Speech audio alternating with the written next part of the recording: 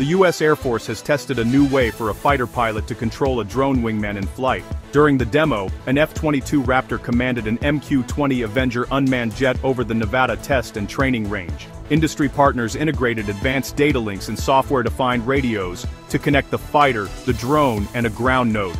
From the cockpit, the pilot used a tablet-style interface to send digital commands and redirect the drone in real time. The test showed how a single-seat fighter could manage extra sensors and weapons without overloading the pilot.